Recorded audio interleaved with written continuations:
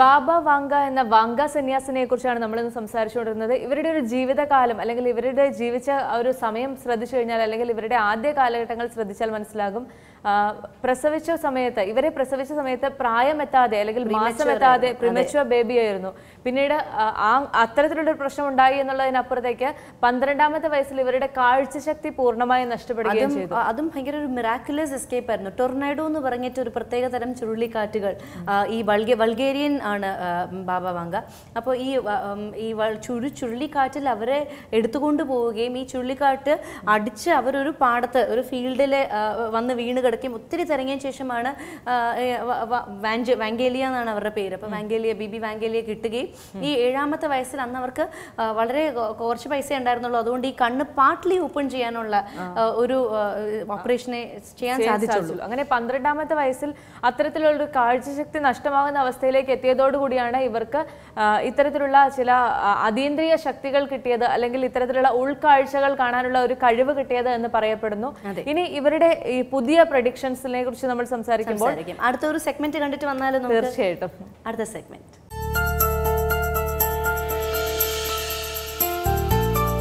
എൻ്റെ പേര് ഡോക്ടർ.സിമി രവീന്ദ്രൻ.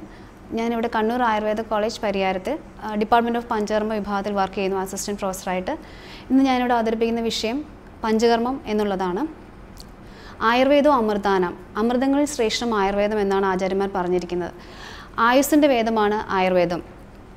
ആയുർവേദത്തിൽ ഒരു സ്വസ്ഥനായിട്ടുള്ള ആരോഗ്യവാനായിട്ടുള്ള ഒരാളുടെ ആരോഗ്യം സംരക്ഷിക്കുവാനും രോഗമുള്ള ഒരാളുടെ രോഗം മാറ്റുവാനുള്ള ചികിത്സാ വിധികളെ പ്രത്യേകം പറയുന്നുണ്ട്. അതിൽ ആയുർവേദത്തിന് തനതായൊരു ചികിത്സാ സമ്പ്രദായമാണ് പഞ്ചകർമ്മം എന്ന് നമുക്ക് പറയാം. കാരണം ആയുർവേദത്തിൽ ദോഷങ്ങളിൽ വാതപിത്ത കഫ ദോഷങ്ങളിൽ അസന്തുലിതാവസ്ഥയാണ് രോഗത്തെ ഉണ്ടാക്കുന്നത്. അപ്പോൾ ആ രോഗത്തിന് കോപിച്ച അവസരത്തിൽ ശോധനം ശമനം എന്ന രീതിയിൽ 2 രീതിയിൽ നമുക്ക് ചികിത്സിക്കാം. ശമിപ്പിക്കുക എന്ന രീതിയിൽ എന്ന് പറഞ്ഞാൽ സ്ഥാനികമായ ഒരു ദോഷങ്ങൾ കോപിച്ചാൽ ആ അവസ്ഥയിൽ തന്നെ നമ്മൾ ശമിപ്പിക്കുക എന്നുള്ളതാണ്. ശോധനം എന്നാൽ വേരോടുകൂടി ആ കോപിച്ച ദോഷങ്ങളെയും അല്ല ദോഷങ്ങളെ ഉണ്ടാക്കുന്ന മറ്റു കാരണങ്ങളെയും വെളിയിലേക്ക് എടുത്ത് കളയുകയാണ് ചെയ്യുന്നത്. ശോധന ചികിത്സയിൽ വളരെ പ്രാധാന്യം അറിയിക്കുന്ന ഒന്നാണ് പഞ്ചകർമ്മ ചികിത്സ. പഞ്ചകർമ്മ ചികിത്സകൾ പേര് പറയുന്നത് പോലെ തന്നെ 5 ചികിത്സകളാണ് പ്രാധാന്യമായിട്ടും പറയുന്നത്. അതിൽ ആദ്യമായിട്ടുള്ളത് വമനം, അതായത് ഛർദ്ദിപ്പിക്കുക. രണ്ടാമതായി പറയുന്നത് വിരേചനം എന്ന് പറഞ്ഞാൽ വയറിളക്കുക എന്നുള്ള ചികിത്സയാണ്. മൂന്നാമതായത് വസ്തി എന്നാൽ ഒരു എനിമോ പ്രൊസീജിയറാണ്. അതിൽ സ്നേഹവസ്തി കഷായവസ്തി എന്നിങ്ങനെ 2 വിഭാഗങ്ങളും. നസ്യം എന്നാൽ മൂക്കിൽ കൂടി മരുന്നൊഴിച്ച് ദോഷങ്ങളെ ശോധിപ്പിക്കുന്ന രീതിയാണ്. ഇങ്ങനെ 5, അതായത് വമനം, വിരേചനം, സ്നേഹവസ്തി, കഷായവസ്തി, നസ്യം എന്നിവയാണ് പഞ്ചകർമ്മങ്ങൾ അഥവാ 5 കർമ്മങ്ങളായിട്ട് നമ്മൾ പറയപ്പെടുന്നത്. ഇന്നത്തെ കാലത്ത് അപഥ്യമായ ആഹാരവിഹാരങ്ങളാണ് രോഗങ്ങളെ ഉണ്ടാക്കുന്നത്. അപ്പോൾ രോഗങ്ങൾ വരാതിരിക്കാനും വന്ന രോഗങ്ങളെ വേരോടുകൂടി മാറ്റുവാനും പഞ്ചകർമ്മ ചികിത്സ വളരെ ഉപകാരപ്രദമാണ്. ഇനി നമുക്ക് എന്തൊക്കെയാണ് പഞ്ചകർമ്മ ചികിത്സകൾ എന്ന് പറയാം. ആദ്യമായി നമ്മൾ പറയുന്നത് വമനം എന്ന ചികിത്സാ പ്രൊസീജിയറാണ്. വമന ചികിത്സയിൽ നമ്മൾ രോഗിയെ പ്രത്യേക രീതിയിൽ പ്രിപ്പയർ ചെയ്തിട്ട്, അതായത് അതൊരു OP പ്രൊസീജിയറായിട്ടോ IP പ്രൊസീജിയറായിട്ടോ നമുക്ക് ചെയ്യാവുന്നതാണ്. രോഗി പ്രത്യേക രീതിയിൽ പ്രത്യേക ഔഷധങ്ങൾ കൊടുത്ത് നമ്മൾ പ്രിപ്പയർ ചെയ്തിട്ട് അതിനുശേഷം ഔഷധയുക്തമായ മരുന്നുകൾ പ്രത്യേകം ഇൻഡിക്കേറ്റ് ചെയ്ത ഓരോ ഡിസീസുകളിലും ഓരോ രീതിയിലുള്ള ഔഷധങ്ങളാണ് ഇൻഡിക്കേറ്റ് ചെയ്ത് ആ ഡിസീസുകൾ കൊടുത്ത് അത് രാവിലെ മരുന്ന് കൊടുത്ത് നമ്മൾ ഛർദ്ദിപ്പിക്കുന്ന ഒരു രീതിയാണത്. അപ്പോൾ മെഡിക്കേറ്റഡ് എമിസിസ് എന്ന് വേണമെങ്കിൽ നമുക്ക് തെറാപ്യൂട്ടിക് എമിസിസ് എന്ന് വേണമെങ്കിൽ നമുക്കിതിനെ പറയാം. പ്രത്യേകിച്ച് ആമാശയ സംബന്ധമായിട്ടും ഉരസന സംബന്ധമായിട്ടും കഴുത്തിന് മുകളിലോട്ടുള്ള അസുഖങ്ങളാണ് ഈ വമനം എന്ന ചികിത്സാ രീതി നമ്മൾ കൂടുതലായിട്ടും പ്രയോജനപ്പെടുത്തുന്നത്. ഇതിൽ സാധാരണയായി മദനഫലം എന്ന ദ്രവ്യമാണ് നമ്മൾ ഉപയോഗിക്കുന്നത്. പ്രത്യേകിച്ചും ഇത് മാനസിക രോഗങ്ങൾ, അതായത് അപസ്മാരം, ഉന്മാദം, പ്രത്യേകിച്ചും ഡിപ്രഷൻ മുതലായ മാനസിക രോഗങ്ങൾ വളരെ ഫലപ്രദമായിട്ട് കണ്ടുവരുന്നുണ്ട്. മറ്റൊരു ഫലപ്രദമായ ഒരു ഏരിയയാണ് ഇതിൻ്റെ വമനത്തിൻ്റെ ഏരിയയാണ് ശ്വാസകോശ സംബന്ധമായിട്ടുള്ള അസുഖം. വളരെ ക്രോണിക്കായിട്ട് നിൽക്കുന്ന COPD മുതലായ അസുഖങ്ങളിൽ പെട്ടെന്ന് തന്നെ ആശ്വാസം നൽകുവാനായിട്ട് വമനം സഹായിച്ചിട്ടുണ്ട്. ബാക്കി ചില രോഗങ്ങളിൽ ഇപ്പോൾ ഇൻഫെർട്ടിലിറ്റി ഡിസീസുകളിലും ബാക്കി സംബന്ധമായ ചില രോഗങ്ങളിൽ ട്രീറ്റ്മെൻറ്റ് തുടങ്ങുമ്പോൾ തന്നെ ഒരു കഫത്തിൻ്റെ ശോധനമായിട്ട് വമനം നമ്മൾ ചെയ്തു വരുന്നു. വമനത്തിൻ്റെ മുൻപും പിൻപും രോഗിയെ വളരെ നിഷ്കർഷയോടുകൂടി ഒരു ഡോക്ടറുടെ സാന്നിധ്യത്തിൽ നിന്ന് മാത്രമേ ഈ ചികിത്സ ചെയ്യുന്നുള്ളത് ഈ വമനത്തിൻ്റെ പ്രത്യേകതയാണ്. രണ്ടാമത്തെ ചികിത്സയാണ് വിരേചനം എന്നുള്ളത്. വിരേചനം പണ്ട് തൊട്ടേ പ്രചാരമായ രീതിയിൽ നടന്നുകൊണ്ടിരിക്കുന്ന ഒരു ചികിത്സയാണ്. വിരേചനം എന്നാൽ വയറിളക്കുക എന്നാണ് അർത്ഥം. മെഡിക്കേറ്റഡ് ആയിട്ടുള്ള, അതായത് ഔഷധയുക്തമായി സംസ്കരിച്ച രീതിയിലുള്ള പൊടികളോ അല്ലെങ്കിൽ ലേഹ്യങ്ങളോ തൈലങ്ങളോ ഒക്കെ കൃത്യമായ അളവിൽ ഓരോ രോഗത്തിനനുസരിച്ച് വയറിളക്കുന്ന രീതിയാണ് വിരേചനം എന്നുള്ളത്. വിരേചനം പ്രത്യേകിച്ചും കോഷ്ടം, അതായത് ആമാശയം പക്വാശയ സംബന്ധമായ പശ്ചിമാനാശയ സംബന്ധമായ അസുഖങ്ങൾക്കാണ് നമ്മൾ കൂടുതലായിട്ട് ഉപയോഗിക്കുന്നത്. ലിവർ ഡിസോർഡേഴ്സിനും ചിലതരം ഉന്മാദങ്ങളിലും മാനസിക രോഗങ്ങളിലൊക്കെ വിരേചനം വളരെ ഫലപ്രദമായി കണ്ടുവരുന്നു. ഇൻഫെർട്ടിലിറ്റി കേസുകളിലും മെയിൽ ഇൻഫെർട്ടിലിറ്റി കേസുകളിലൊക്കെ പ്രത്യേകം വളരെ ഫലപ്രദമായി കണ്ടുവരുന്നതായിട്ട് കാണപ്പെടുന്നു. മൂന്നാമതായിട്ട് നമ്മൾ ഉപയോഗിക്കുന്ന ഒരു ട്രീറ്റ്മെൻറ്റ് രീതിയാണ് വസ്തി. വസ്തികൾ 2 തരമുണ്ട്, കഷായ വസ്തികളും സ്നേഹവസ്തികളും. ഇവ രണ്ടും കൂടെ പഞ്ചകർമ്മങ്ങളിൽ ഇൻക്ലൂഡഡ് ആണ്. കഷായ വസ്തി നമ്മൾ ഗുദമാർഗ്ഗന അല്ലെങ്കിൽ മലദ്വാരത്തിൽ കൂടി ചെയ്യുന്ന ഒരു ട്രീറ്റ്മെൻറ്റാണിത്. കഷായ വസ്തിയിൽ നമ്മൾ കഷായ പ്രധാനമായ ദ്രവ്യങ്ങളെല്ലാം പ്രത്യേക രീതിയിൽ സംസ്കരിച്ചെടുത്ത് അത് ഗുദമാർഗ്ഗത്തിൽ കൂടെ പ്രയോഗിക്കുകയാണ് ചെയ്യുന്നത്. ന്യൂറോ ഡീജനറേറ്റീവ് ഡിസീസുകളിൽ വളരെ ഫലപ്രദമായി കണ്ടുവരുന്നതാണ് ഒരു ചികിത്സാ രീതിയാണ് വസ്തി എന്നുള്ളത്.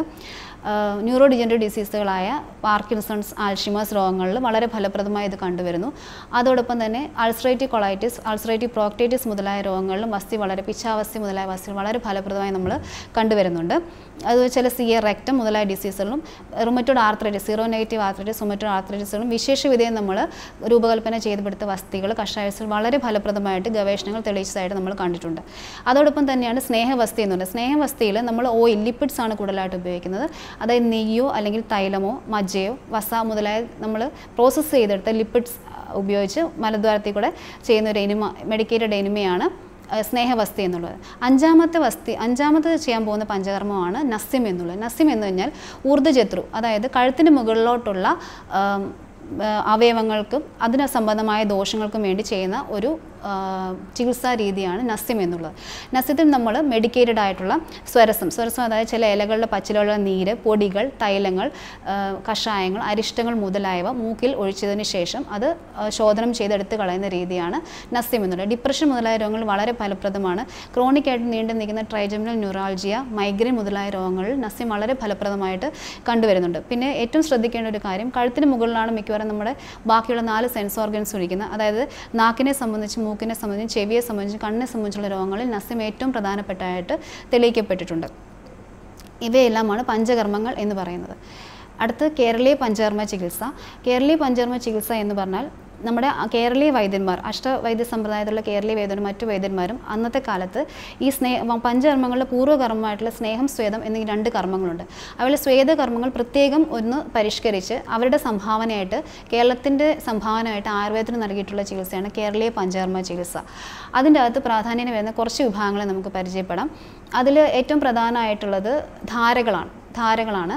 ധാരകളിൽ പ്രത്യേകം കായസേകം എന്ന രീതിയിൽ നമ്മുടെ സ്വേദ പ്രൊസീജിയർ പറയുന്നില്ല, കുറച്ചുകൂടി മോഡിഫൈ ചെയ്തിട്ട് ആചാര്യന്മാർ, കേരളീയ വൈദ്യന്മാർ പരിഷ്കരിച്ചിട്ടുണ്ട്. തക്രധാര അതിൽ വളരെ പ്രധാനപ്പെട്ട ഒന്നാണ്. നമ്മൾ മെഡിക്കേറ്റഡ് ആയിട്ടുള്ള മുത്തങ്ങ, നെല്ലിക്ക മുതലായ ദ്രവ്യങ്ങൾ തൈരിൽ സംസ്കരിച്ചെടുത്ത് അത് പിറ്റേ ദിവസം അടിച്ച് വെണ്ണ മാറ്റി അത് മോരാക്കിയതിന് ശേഷം അതുകൊണ്ട് ചെയ്യുന്ന ധാരയാണ് തക്രധാര മുതലായവ. അത് പർപ്യൂറൽ ഹിപ്നോസിസ്, ചില സ്ത്രീകളിൽ പ്രസവശേഷം ഉണ്ടാകുന്ന ഒരു വിഷാദ രോഗങ്ങളിലൊക്കെ വളരെ എഫക്റ്റീവായിട്ട് സ്റ്റഡീസ് പ്രൂവൻ ചെയ്തിട്ടുണ്ട്. അത് തക്രധാര ശരീരമാസകലവും ചെയ്യാം, ശിരസിലുമായിട്ടും ചെയ്യാൻ പറ്റും. ഇത് സോറിയാസിസ്, ശരീരമാസകലം ചെയ്യുന്ന സോറിയാസിസ് രോഗത്തിൽ വളരെ ഫലപ്രദമാണ്.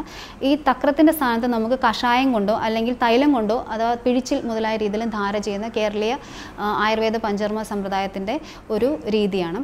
പിന്നീട് അതിൻ്റെ അകത്ത് കിഴികളാണ് കേരളീയ ആയുർവേദ ആചാര്യന്മാർ നമുക്ക് പ്രത്യേകമായി സംഭാവന ചെയ്തിട്ടുള്ളത്. അത് പരിശോധിച്ചാൽ നമുക്ക് ഏറ്റവും പാവപ്പെട്ടവൻ തൊട്ട് പൈസ ഉള്ളവൻ അവൻ വരെയുള്ള വളരെ സിംപ്ലിഫൈ ആയിട്ടുള്ള ചെറിയ കിഴികൾ മുതൽ വളരെ ഗുണപ്രദമായ എന്നാൽ കുറച്ച് കോസ്റ്റ്ലി ആയിട്ടുള്ള നല്ല കിഴികളും കുറച്ച് കോസ്റ്റ്ലി ആയിട്ടുള്ള കിഴികളും വരെ നമുക്ക് ഇതിനകത്ത് കാണാൻ പറ്റും. അത് ചിലതരം കിഴികൾ നമ്മളിവിടെ, അത് മിക്കവാറും എല്ലാ കിഴികളും തന്നെ നമ്മളിവിടെ പഞ്ചകർമ്മ വിഭാഗത്തിൽ കിഴികളായിട്ട് യൂസ് ചെയ്യുന്നുണ്ട്. അതിൽ വാലികാ സ്വേദം പ്രധാനപ്പെട്ടാണ്.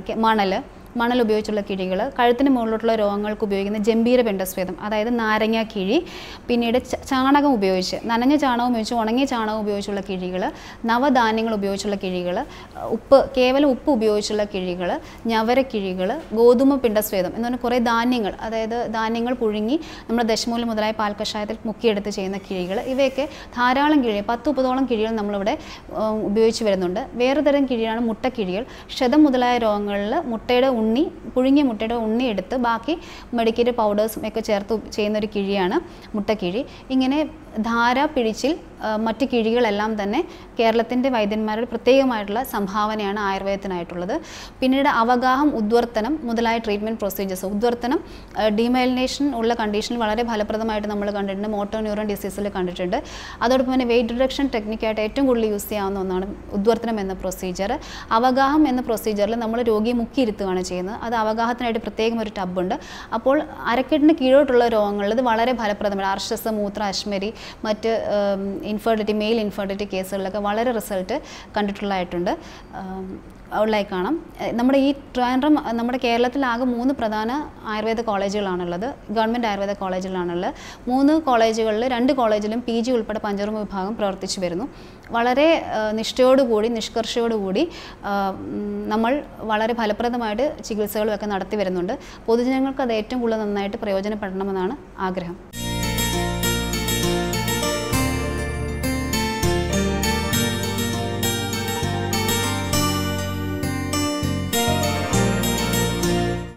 ബാബ വാങ്കയെക്കുറിച്ച് അല്ലെങ്കിൽ വാങ്ക സന്യാസിനെ കുറിച്ചാണ് നമ്മൾ ഇന്ന് സംസാരിച്ചുകൊണ്ടിരുന്നത്. ലോക പ്രശസ്തിയായ ഒരു ജ്യോതിഷി എന്ന് പറയാൻ പറ്റുമോന്നറിയില്ല, പല കാര്യങ്ങളും പ്രഡിക്ഷൻ നടത്തുന്ന ഒരു സ്ത്രീയായിരുന്നു.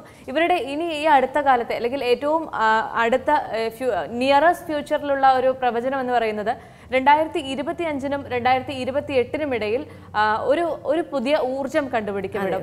ഈ ഊർജത്തിലൂടെ ലോകത്തിന്റെ വിശപ്പ് പൂർണ്ണമായും തുടച്ചു നീക്കപ്പെടുമെന്നുള്ളതാണ്. ഞാൻ വായിച്ചതിൽ അത് 2 വ്യത്യസ്തമായ പ്രഡിക്ഷൻസ് ആണ്. 2028-ൽ ലോകത്തിന്റെ പോവർട്ടി അല്ലെങ്കിൽ ഇത് ഹങ്കർ തുടച്ചു നീക്കപ്പെടും എന്നുള്ളതും 2025-ൽ വീനസിൽ ഒരു പുതിയ ഊർജം കണ്ടുപിടിക്കപ്പെടും എന്നുള്ളതുമാണ് ഞാൻ വായിച്ചത്. ഇനിയിപ്പോ ഇതെല്ലാം കൂടെ കൂട്ടിച്ചേർത്ത് ഇന്റർപ്രറ്റ് ചെയ്ത് വന്നതാണോ, നമ്മൾ നേരത്തെ പറഞ്ഞതുപോലെ ഇന്റർപ്രറ്റ് ചെയ്ത് വന്നതാണോ നമുക്ക് അറിയില്ല. എങ്കിൽ പോലും രസകരമായ മറ്റൊരു പ്രഡിക്ഷൻ, ബാബ വാങ്ക ഒത്തിരി അധികം പ്രഡിക്ഷൻസ് നടത്തിയിട്ടുണ്ട്.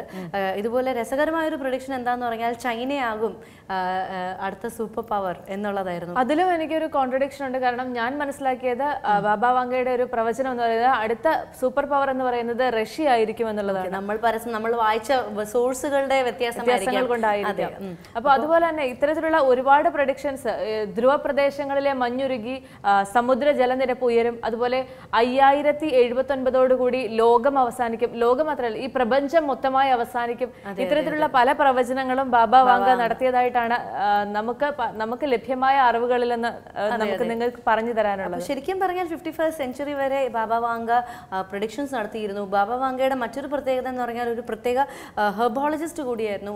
എന്താണ്, ബൾഗേറിയയിലെ മലം ചെരുവുകളിലായിരുന്നു ബാബ വാങ്ക ജീവിച്ചിരുന്നത്, കഴിഞ്ഞിരുന്നത്. അപ്പോൾ ഒത്തിരി അധികം ഹെർബ്സ് കൊണ്ട് അവർക്ക് ഹീലിംഗ് ആയിരുന്നു അവരുടെ ഏറ്റവും ഇഷ്ട വിനോദമെന്നും ഒത്തിരി അധികം അസുഖങ്ങൾക്ക് വേണ്ടിയുള്ള പൊടിക്കൈകളും ഒറ്റമൂലികകളും അവർ ഉണ്ടാക്കിയിട്ടുണ്ട് എന്നുള്ളതുമെല്ലാം ബാബ വാങ്കയെ കുറിച്ചുള്ള മറ്റ് സപ്ലിമെന്ററി നോളജാണ്. ഏതായാലും ജ്യോതിഷവും ജ്യോതിശാസ്ത്രവും ഒന്നും ശരിയാണോ എന്ന് പ്രവചിക്കാൻ നമുക്ക് അധികാരമില്ല, നമുക്ക് അറിയില്ല. എന്തായാലും ഇങ്ങനെയുള്ള ചില അത്ഭുതങ്ങൾ, ചില പ്രത്യേകതകൾ, പ്രതിഭാസങ്ങൾ നമ്മുടെ ചുറ്റും നടക്കുന്നുണ്ട്. അത്തരം അറിവുകളിലേക്കുള്ള ഒരു എത്തിനോട്ടമായിരുന്നു. അതെ, നമ്മൾ ഈ ലേഡീസ് അവറിലൂടെ ഇന്ന് കാഴ്ചവെക്കാൻ ശ്രമിച്ചത്. ഇനിയും കാണാം രസകരമായ വാർത്തകളിലൂടെ. അതെ, നന്ദി, നമസ്കാരം.